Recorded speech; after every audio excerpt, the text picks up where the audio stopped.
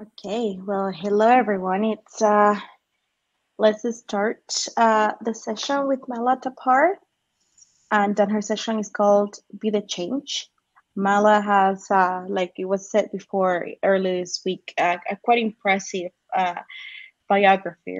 Biography, sorry. She's an award winner for her essay competition on the global ethic at the Parliament of the World's Religions in Chicago. She facilitates international workshops on using theater as a healing tool for the marginalized and exceptionalities. A speaker on Leonardo da Vinci's thinking and communicating skills, multidimensional role of the teacher, and creativity author of books on culture, literature, culture, mindless, and mindfulness, cultural quantums, cultural awakeness, significance of science, commodification of seniors and signature cultures, motivational speaker, humanist, theater artist, visual art, and a teacher. That's Mala. Like I said, quite impressive.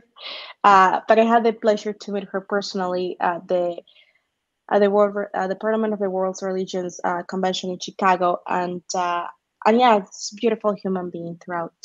So Mala, if you can please introduce us to your session and let us know what Be the Change is all about.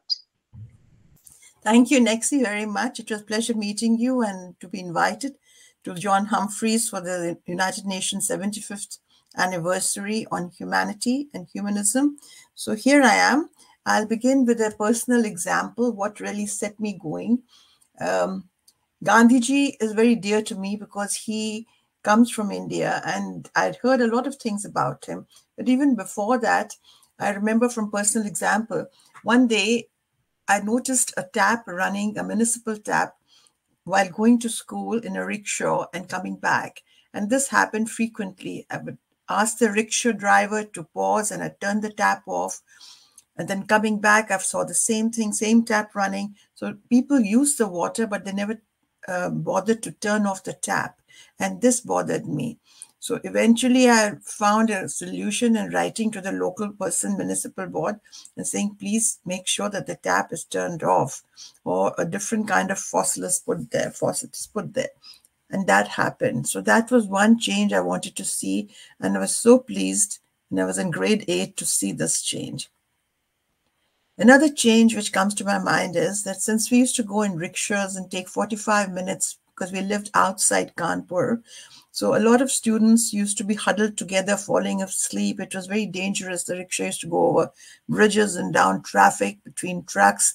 So, and it was a very well-to-do school, St. Mary's Convent, and German nuns ran it. So I once went to the principal and said, this is very dangerous. And I find the rickshaw just thumps and students keep falling off and on. So we'd like a bus if you don't mind. So the principal, Sister Celine, said, well, if you want one, you have to get every parent in that area to sign off. We must have X number of students in order to run a bus. So at that point in time, there were no cell phones, nothing. So I went in a rickshaw door to all the students who I knew were on in the area and had their parents sign that letter, which I had written, handwritten letter for the requirement of the bus. Once we had about 30 students who were coming from that area, I took it to Sister Celine, and sure enough, a bus was ordered, a Volkswagen was ordered, bus from Germany came in, and it was beautiful. Everybody heaved a sigh of relief. So that was another change which I feel I brought this up. This happened in grade 9 when students were really suffering and parents were suffering. So this change was brought about by taking initiative and taking action, not just wanting something. Another incident happened in school when we used to adopt a village on the banks of River Ganges, which lay just behind the school, and each student looked after one family in the slums. When we went there, we saw their needs, how poverty-driven they were. So I spoke to one of the sisters there at the convent, and Sister Wilfred, I remember clearly, I said, why don't we start a free kitchen? They're short of food. So let's say everybody one class brings a potato each, because it was a large school, 2,000 students. One class brings tomatoes and so on and so forth. So we can have enough to make soup and some vegetables and feed these people, bread. So the idea stuck to her. I'm so grateful that I was in a school where people are receptive. And sure enough, from grade 9, Friday, Saturday, Sunday, weekends were free kitchens. And the people would come in lines and they would be fed. It gave me immense happiness and satisfaction. So from here on, I became very, very interested in being the change that we wish to see in others. These are the words of Mahatma Gandhi. Mahatma means a spiritual soul, a great soul. And Gandhi came to this consciousness when he was thrown out of a railway station in East Africa, despite having a first class ticket, for the simple reason that they did not want colored people to have a first class ticket and sit in a first class compartment.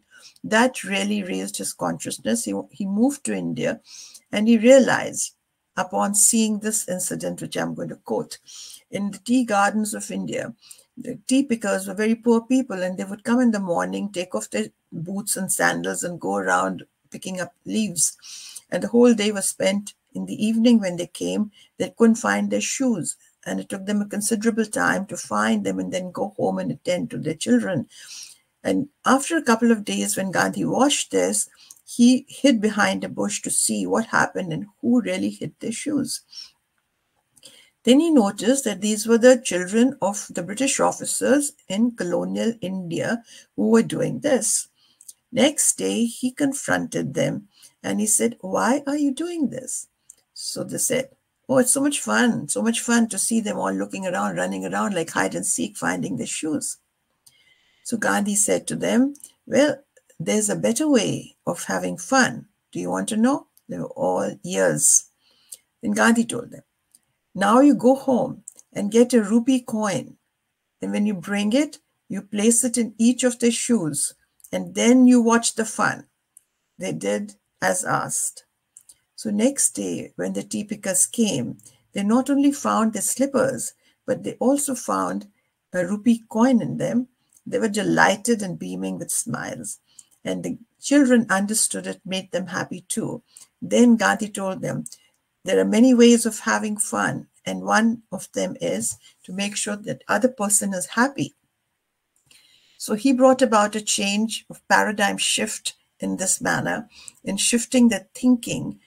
And that is what our education needs today in order to provide children with alternative methods of having fun, and not just through video games and war games, which are accentuating the violence in society and in homes. Another incident about Gandhi, which I want to quote, is that he attended the Round Table Conference in England in a loin cloth, which he had spun, while others were all in three-piece suits. Not that he couldn't afford that, but he was proving a point of being independent. India, at that point, was exporting raw materials to Britain, and the clothing was made there and sold back in India. And therefore, India was getting poorer. So he made a bonfire of these clothes, and he said, "Spin your own cloth." That is why we have the spinning wheel on our Indian flag. It's a motto, it's a motive of what Gandhi thought being independent. Then the British said that it took the entire British Empire to keep Gandhi in poverty, because Gandhi believed that a man is rich by the number of things he can do without. And that took a long way. He brought the entire country together, and it won its independence without war. That is the meaning, that's the main thing. Very peacefully, this whole procedure took place through satyagraha. Satyagraha is truth, seeking truth through non-violent means. He promoted the role of women in society for social change, and his two nieces were always with him at the prayer meetings. His spiritual power was so great that it really took over the entire nation, proving the point that it's not just the physical power, but the spiritual power that moves mountains. And this we saw. He had a forgiving heart. The man who shot him, Nathuram Godse, after a prayer meeting, fell to his knees and asked his forgiveness. Gandhi forgave him, saying that it is always divine to forgive because people are ignorant who do this. And same thing was quoted by Jesus Christ too, to forgive. So therefore we see a thread of kindness, forgiveness, and change in action being the change that we want to see. If people don't forgive each other, if things go haywire, then there's always a war. There are truce, as we are having now in Hamas and Israel.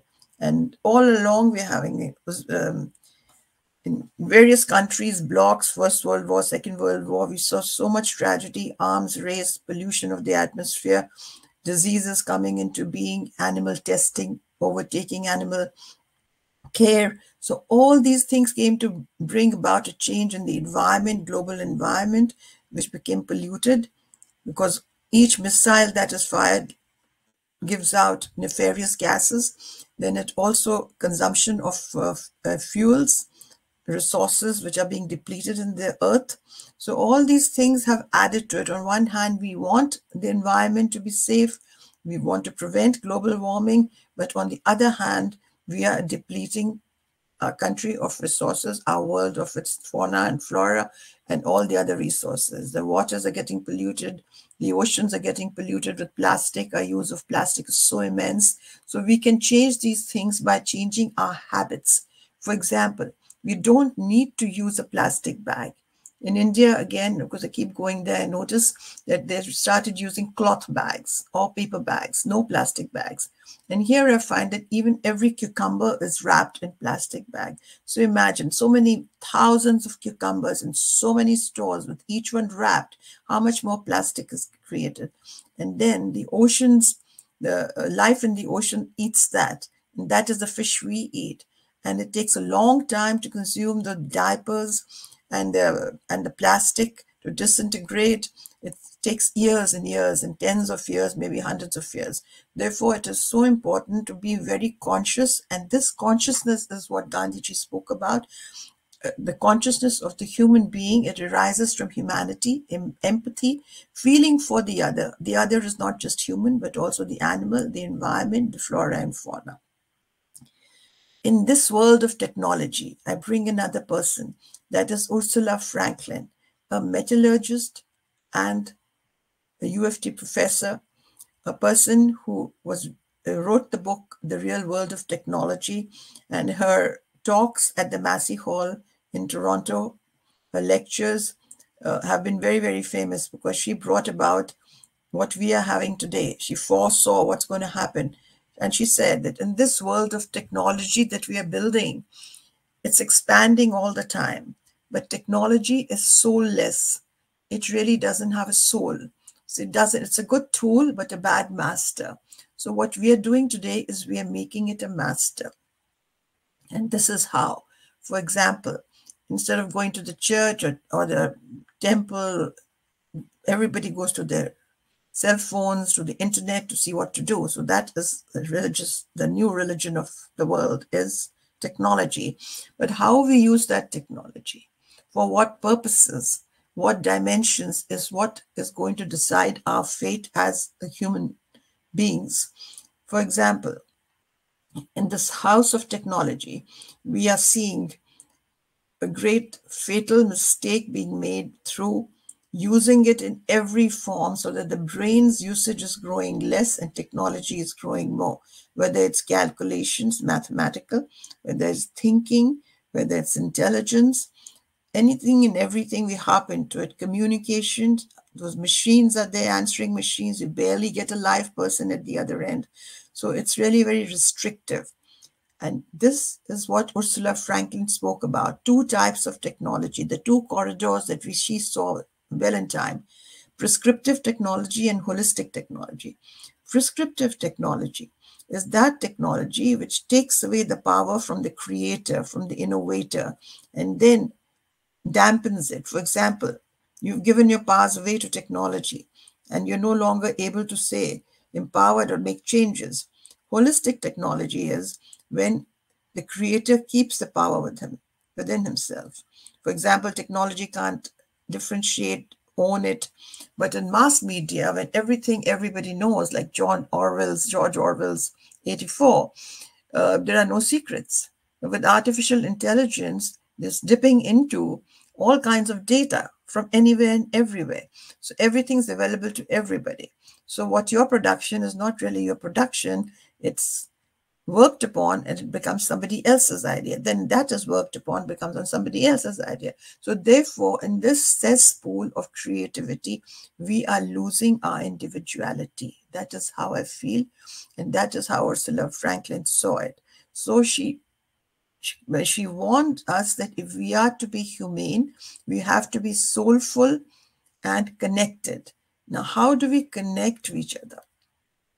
How do we bring the change? The change is happening so rapidly. In my lifetime itself, I've seen the change from my parents' time to my time and now to my children's time. And it's running at a speed that's hard to catch. So everybody is learning new techniques and technology so they can keep up with it. Now, all that's very good, very fine, as long as we don't throw the baby with the bathwater.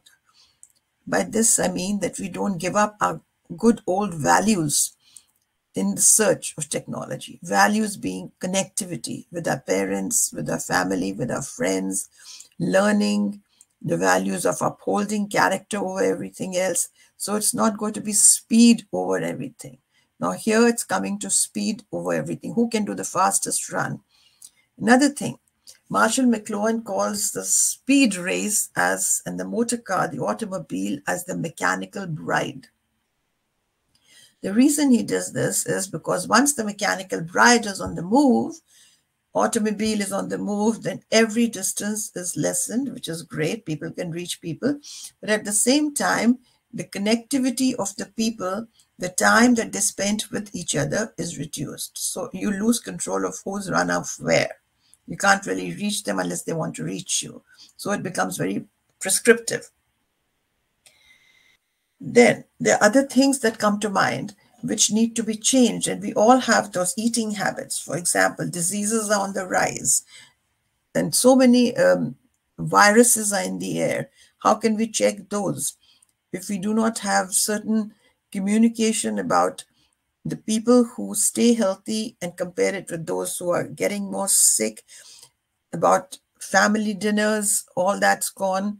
So it's bun on the run, and that bun on the run, what it has, nobody cares. It's just about filling your stomach.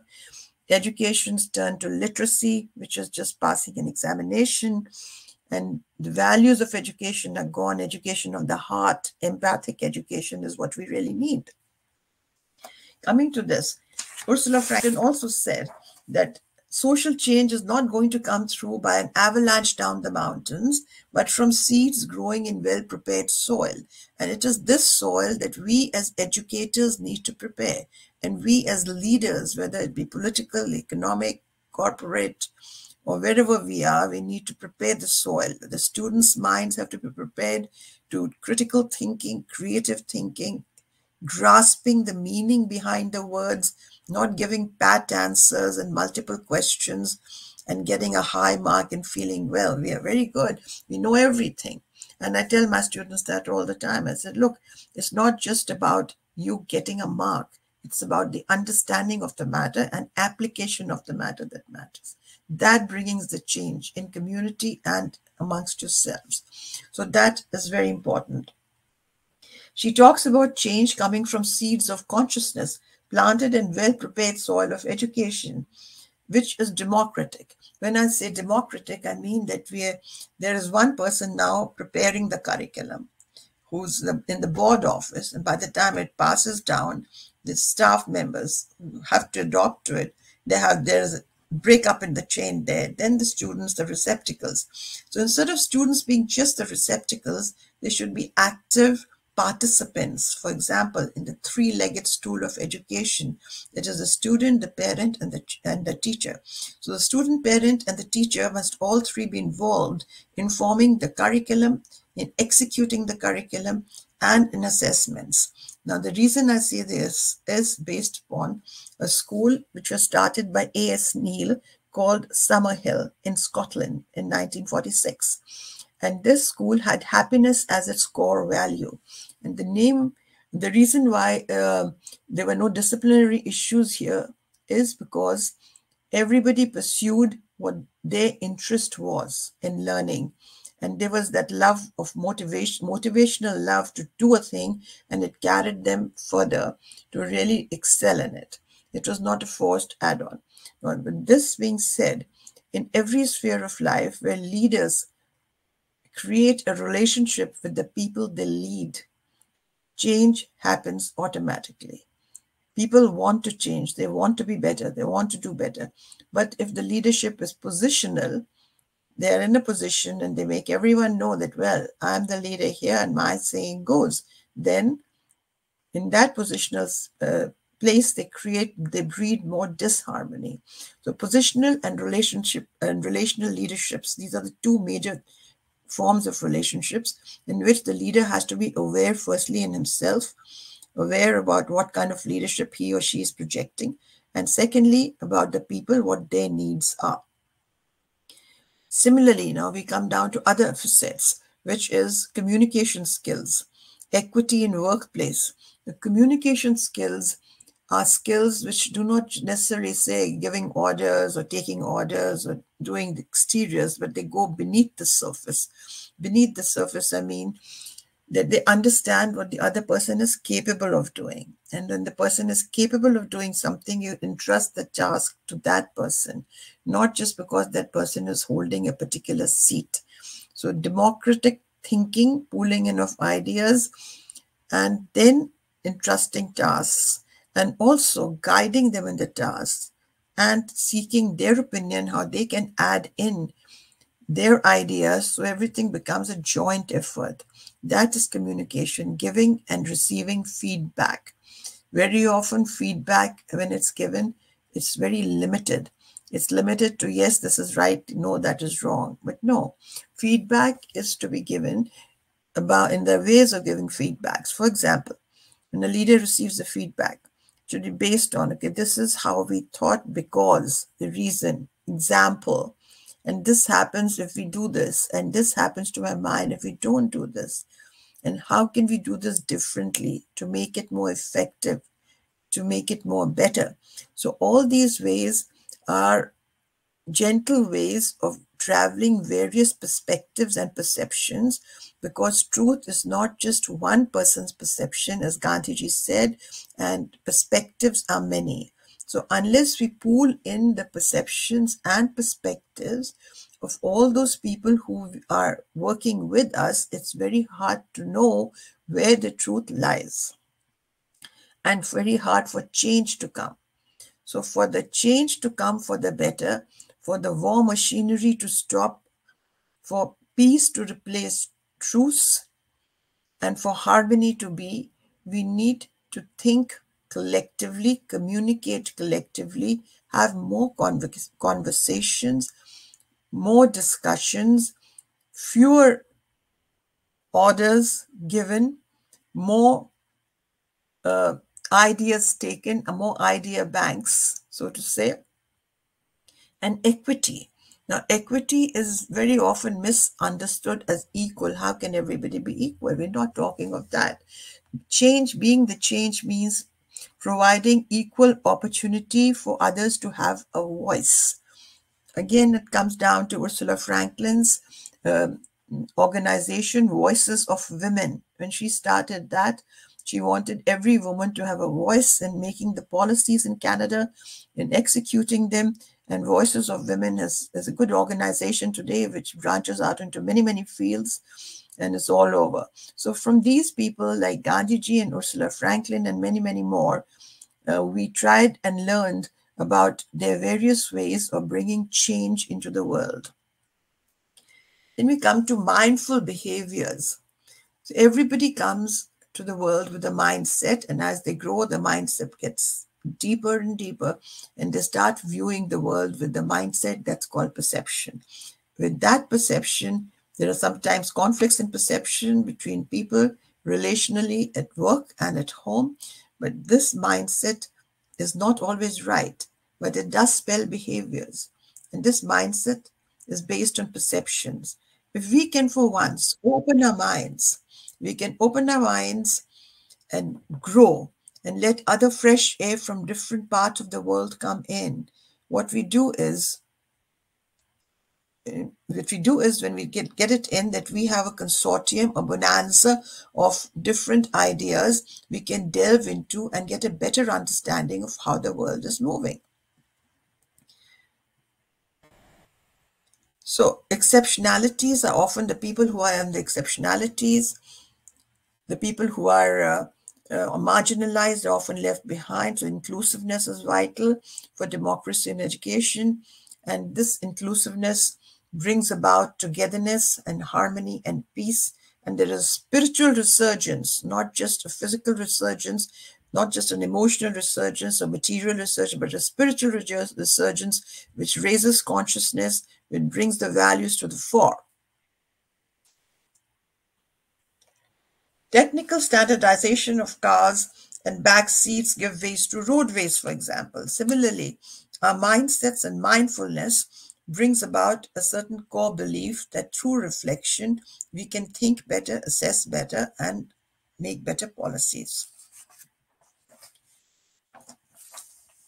We become healthy, wealthy, and blind and wise when there is no moral blindness. But the world today is suffering from moral blindness, says David Hawkins, and we need to shed that in order to get back into an atmosphere where we can all talk to each other, not through wars, not through protests, but talk to each other as human beings, one with the other, share the opinions, take the opinions, and see what we can do to build a better world. Each negative brings the watcher close to damaging the brain's delicate neurotransmitters. Each time that we watch a negative television program, video game, or any message, the neurotransmitters are affected. Therefore, we need to limit, to be the change, we need to limit our exposure to the screen time. But on the contrary, you find every education is becoming completely screen oriented.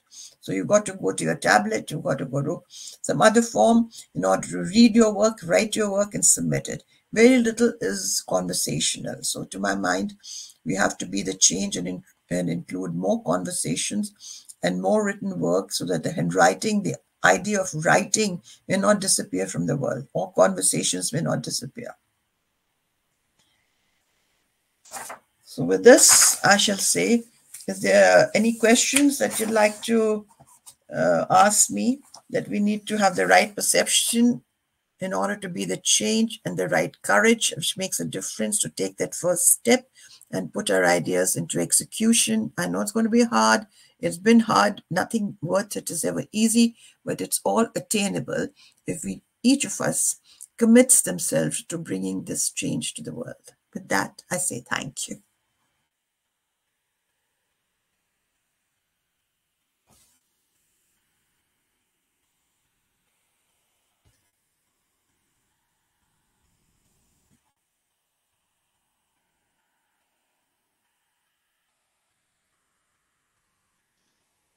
Thank you so much, Mela.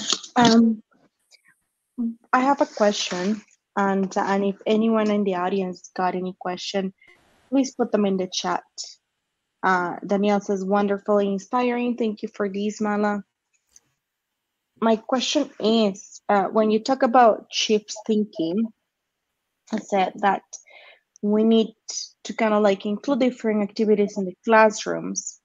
That would kind of like, what kind of activities would you recommend, and how early can we start? I'll give you an example. In grade 10, I was teaching at St. Columba's, all boys school. And the children were not the students are not very accepting of people with exceptionalities. So one day it just occurred to me in a class, I said, you all take a handkerchief now and tie it around your eyes, blindfold yourselves, and just walk around the class. So they thought it was good fun. I said, fine. They went knocking against desks and things, dropping things. And they did that. At the end of the day, end of the period of 10 minutes, I said, okay, take off your whatever you're blindfolding yourself with, handkerchiefs or whatever. They took it off and I asked them, how did you feel? There's some people say, so we felt that some people were laughing at us and making a joke of us, and we were not very comfortable. I said, this is exactly what happens when there are people with exceptionalities or partially blind or cognitively impaired, who are in the classroom, and either they are totally ignored and ostracized, and others keep grouping themselves as friends, or they make mistakes and people laugh at them. So that was just one small thing. It was way back in 10, 15 years ago. This happened. Now, regarding creativity, I ran a Scamper program in American Embassy School, and this was on how to create creative teaching, for example. It was, now, not everybody is a visual learner, not everybody is an auditory learner, different kinds of learners there in the class, in the same class. Now, for the teacher to really give everybody a fair chance is very hard. So therefore, how many types of learners we have to assess? The teacher has to depend on her assessment. Then this is a thing that said substitute. For example, if a person cannot do this, they can do something else. That's where discernment policy came in. I wrote it down and said, in order to discern, see who can do what better, firstly. So we have logs, and if a person is an audio learner, then use audio methods to teach that person. Another visual learner, so use a blackboard, keep drawing, showing, for example, different kinds of, through arrows, this points this way, geography, history, whatever, everything can be taught. Some people were kinesthetic learners. That's where theater came into being. And theater got integrated into all the subjects. For example, at Mahatma Gandhi International School in Ahmedabad, there's a French person who runs that. His wife is Indian. So I was invited to give a talk on integrating theater in the curriculum. So the math teachers are wondering, how do we teach math with theater? But many people want to move around. Youngsters love to get up and move. They can't be seated in one place for 1 hour and 40 minutes. It's just too much. So I said, okay, you want to teach them circles. Let's see, you want to teach them circles. Form a body, circle with the body, right? This is the radius, this is the circumference, and the pi r squared at the end. You want to teach triangles, different kinds of triangles. We can start with that. Similarly, geometry, algebra. So I went through each of these methods in which theater could be used and kinesthetic energy could be used. People who wanted to run and jump, and they were not happy in just listening to a lecture at that age. It's not possible. So these are the creative measures in which we can really teach. Subjects like grammar, for example, dry subject grammar. And grammar was a must, compulsory subject at that point when I was teaching. So parts of speech, 8 parts of speech. Students don't learn today, but we had to teach them. They said, oh, what 8 parts of speech? Everybody forgot. I said, okay, let's make a train. So everybody make a train. And there were 8 compartments in it, noun, verb, so on, so on, so on. And we added them. And each person became a compartment. So I said, I'm a noun, what do I do? This is what I do. I'm a verb, what do I do? Adjective, what do I do? So then we furthered on into more and more compartments. If a collective noun, different 5 types of nouns, different types of adjectives. And that way, the whole subject was kinesthetically taught. And it became interesting for them because they produced their play. They wrote their play. Each one wrote their part. And through role play and presentation, it became creativity. Mm-hmm. Then there were conflicts in the staff, and there are lots of little things in every organization which come to you and through the grapevine, and it is here that creativity comes into being. For example, Scampers, substitute, combine. Sometimes you can combine activities to solve a problem. Then you can alternate activities to give space and time. Then maximize and minimize them depending on what the situation is, and prioritize some things. So all these are the real life skills which I feel we are not teaching our children today. Having taught in different countries and different schools, and because my husband was in the Air Force, we kept traveling. So that kind of gave me an inkling into how humanity at and large functions. So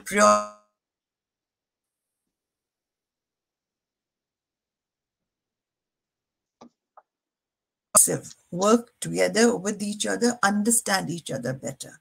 And one thing I noticed when I came from the East to the West, 23 years plus now, I noticed that here every 5th person had ADD, HD in class. There were lots of things that were coming up.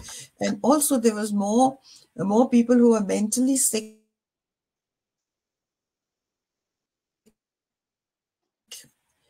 And Um, just to give you the heads up, Mala, your internet connection is cutting out.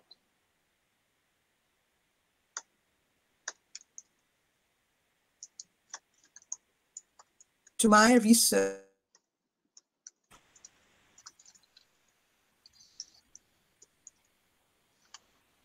better? Um, Can you hear me? yeah, I can hear you, but your internet connection wasn't stable, so you were cutting in and out. Or should I repeat? Where was that? Should I Yeah, point? repeat from the section that you said when you were coming from the east to the west. Okay. That's up until yeah. Yeah, correct. So when I was coming from the east to the west, the major differences between Eastern culture and Western culture, for example, Japan, China, India, and the West, North America, and Europe, is this. Now, the high context cultures and low context cultures. For example, the Eastern cultures are high context and the Western cultures are low context. High low means that they're more based in their families and their traditions, high context. And low context means they frankly speak what they mean and they say what they mean and they know upfront there more, right? For example, in Japan, you read the air. In the sense when you're talking in business and they say, oh, you read the air, people don't say what immediately what they think. They kind of read the air. Where's the other person thinking? How is he feeling? Should we say this? So that's called reading the air. Whereas the Americans will say what they have to say, and the other person at times finds it very rude or kind of, it's different. So it's a cultural thing. But we don't have culture studies in schools. We just don't have it. And we need to have culture studies in order to encourage culture connection, people to connect each other with each other and not have cultural wars in schools, outside schools. We can prevent all that if we start building on cultural education. It's not just the foods we eat or the clothes we wear, but also the history of the country, the civilization. For example, these ancient civilizations, which really are very rich and deep in family values, are now today nobody knows about them. They just know about the wars. History relates to wars. But history is not just the wars. It's not getting independence. It's also dependence upon the values, family values, the civilizations that brought them together. For example, the Mohenjo-daro, the best sanitation in the world, first started many hundreds of years ago was at Mohenjo-daro. So Middle Eastern train was all very connected. And because there was connections over there, civilizational connections, so there came to be a togetherness, which was split up by wars and which is still going on more and more split up. So you've had two world wars, you've seen the destruction caused, and we are still not ready to have peace. That is what bothers me. And peace starts in the heart of a person, in the home of a person, and then travels to the school. And from the school, it travels to the university, to the environment, to workplace, leadership, and so on and so forth. If it's I, me, and myself, as Montaigne says, he who lives for himself alone lives for the meanest mortal known. So we have to reach out of ourselves and delve into the other. In a way, we have to forget ourselves when we are listening to others. Listening is a skill which is long gone. If people listen to each other, more than half of the world's problems would not be there. Therefore, if we just begin to listen to each other and even hear the air, what is it all about, then we get a sense of how we can change to fit the other and how we can make the world a little better place. And it's high time we did it. Otherwise, the environment will be affected. Social environment, natural environment, material environment, and sustainability will be at risk. Then social justice. Without social justice, there can be no harmony and peace. So social justice, also the change has to be brought in. For example, raise your voices if you see something that hits you and how can you change it. But just to go under, it's not my concern. If something's happening to somebody who's being bullied, it's not my concern. No, it is, as a collective humanity, it is our concern to raise our voices, to take it up and see where we can make a difference. To my mind, I feel that's very vital. Thank you, Mala. I'm so happy Beautiful. I on Thank you. this. What a lovely team. Yes, go ahead. Sorry, any questions from the audience? I have a comment So, from Daniel Gardiner Millen, wonderfully inspiring. Thank you very much, Daniel, for this, for your lovely compliment. There's a compliment from Rabia Esani. Thank you very much. And Nexi, thank you very much. So oh, thank that's it. you. Yeah, it's always beautiful to listen to you. I mean, it's like, how do we teach creatively, right? Our students, Yeah. how we foster social justice, how we start cultivating peace, harmony, and love since they're very, very young, so we don't have these issues like like repeating themselves. So we don't have to do these kind of conventions in 50 years or 25 years. So The thank you one so thing, much. one thing Mhm. also I must tell you, I find most parents feed the young children all the time. When even the child has grown a little more, they'll put the food in the mouth of the child. But there are two things that happen then. When you're feeding a child, you must also tell the child, make sure that the child looks at you and ask him if you can please pass you this dish. You can pass your spoon. You want to feed yourself. Pass a banana. So make them feed you too. So it becomes, you're teaching give and take at that level. Usually they have maids or people, caregivers for the little children, and they're feeding, putting their food in their mouth. Okay, take this, take this. When a child is hungry, he or she is bound to eat. They'll grab anything and put it in their mouth. And when they learn to share, this is the place where they learn to share. I found when I came to the West, people would open their tiffins and start eating, but nobody asked the other person. And that was a big difference in their other cultures. For example, they'd open the tiffin and say, would you like to have some first? Then they'd eat themselves. So if we train when the kids are at home, first offer your parents. The other way around, would you like some? Even if you don't, you take a little and then you take yourself. So that kind of role modeling is very vital. Role modeling of peace, role modeling of give and take, of being responsible to your parents, being well mannered to your parents, because parents otherwise get left out. As we've seen in the West, children grow up, it's okay if they're on first name basis, but they get left behind and they get put in senior homes and other places. So we need to build a rapport where a child feels responsible for the parent and for society and seniors, no matter what position he's occupying or she's occupying. And that starts when they're young, 3 years old, 4 years old. That's the time when you learn to share. Like combing my hair. For example, I used to comb my father's hair. He used to just give me a comb and just brush my hair. And my mother's hair. I used to take so much pleasure that they'd ask me to do their hair. So it gave me a sense of joy. And that helped. And they made my hair. Then, it was like sharing little things for each other. I love that. Thank you. Thank you so much. I like that. Make kids be you too. Teach them the give and take. Whenever my kid offers me something, even if I don't want it, I take it and I eat it. Very Uh, good. yeah. So I thank you. That truly resonates with me quite a It lot. builds it builds acceptance also because the child feels confident that my mother will take it, right? She's a friend. He sees you as a trustworthy person. It builds so much trust you won't believe it. It's just wonderful. So these are the Thank little you. things. Yeah. I hope I haven't stretched more than my time. What is I do not Oh see much. no, no, you haven't. It's just Pravia says I've learned useful and beneficial information. yes, The comment in the chat. even languages you can teach. Like I learned 4 languages when I was 4 years old, three, four, five, six spoken in the house. And then you just adopt them. You really don't need to learn because if people are speaking, you hear them, you find the meanings. Poetry readings go on in the house. Every Sunday we had poetry readings, just for the fun of it.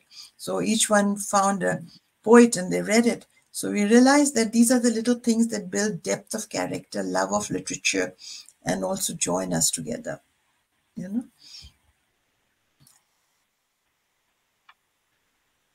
I was taking notes.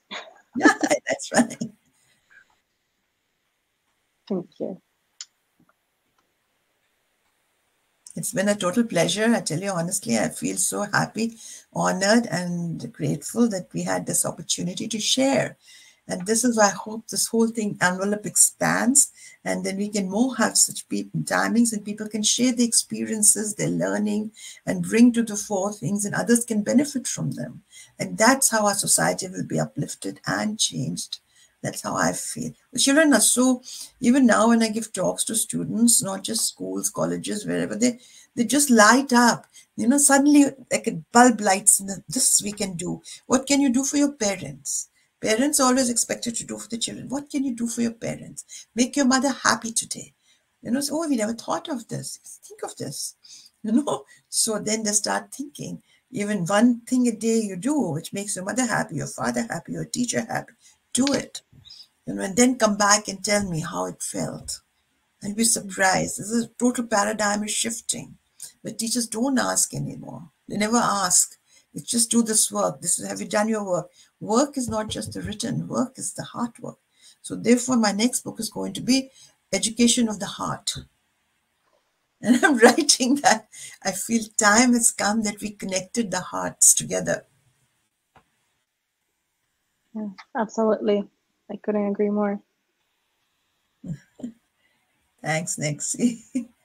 It's lovely. Thank you. It was great. Um, I went away from my script a little because the script was very limited. I didn't just want to read, I wanted to bring a broader plethora of experience to my work. mhm, Because I started teaching at 19 and then went to be a journalist and wrote and traveled. So all those things that I learned, I wanted to take a few examples from each and just bring it to the table, east-west perspective. So people, and the students are so thrilled. They just jump up, literally, when they strike an idea, because and no problems in class. Why? Because they're thinking. My first priority is to get them thinking. You think. What do you think? My favorite line is, what do you think? This is the written word, but what do you think? So, okay, when I say something, what do you think? You're always asking us, what do you think? I said, because your opinion counts. Make them count. Make every child and every student count by making his mind count, taking his opinion or her opinion. You know, I learned that from my father. I didn't like to eat eggs. He didn't. I knew it was good for my health. So he said, "How would you like your egg? Should I fry it, make an omelette, boil it?" So there are various ways of promoting what you wish to promote by giving a choice. So give choices. Change is brought about by giving choices, right?